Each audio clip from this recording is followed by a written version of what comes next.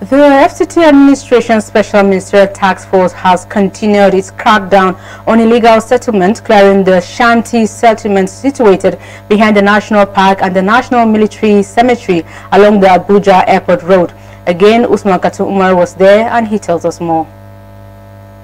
As part of ongoing Operation Sweep led by FCT Commissioner of Police, Mr. Olatunji Disu, the task force demolished and set fire to hundreds of makeshift structures, primarily constructed from sacks, planks and zinc scraps that has been erected along the Abuja rail corridor.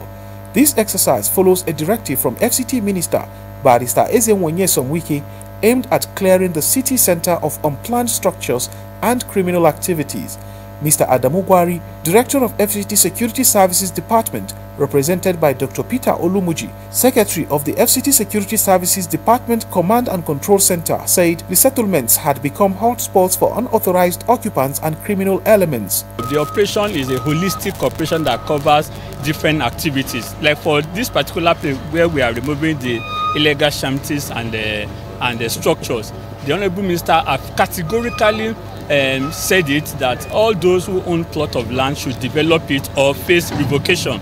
And we believe, and most of them here have complained over time, that the reason why they've not been able to have access to their plot of land is because of these shanties and the criminal elements that are here. They've tried to take over their plot of land in time past and they've come under severe attack. But today the administration have come with this tax team to help them clear this place of those shanties. So we expect the owners of the plot of land here to immediately take over the plot of land and start development. Because if you allow, if you don't take over it, the illegal settlers can also still return back here. Meanwhile, Ibrahim Yusuf, Secretary of the Ruga community in the area, expressed the concerns of displaced residents. We have been in this community for over 20 years. Over 20 years. We have been demolished they've come for demolition here more than 20 times. Listen, please. Please, yeah, nobody is talking to you now. They've come here more than 20 times and we are still here. We're appealing to the government. We're appealing to the government.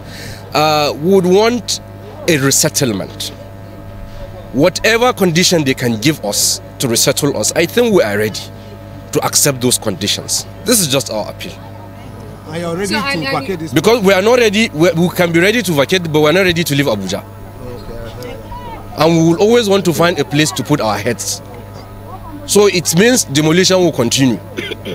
So I think it's important for us to come to terms with the government. Let's all understand, nobody is fighting anyone.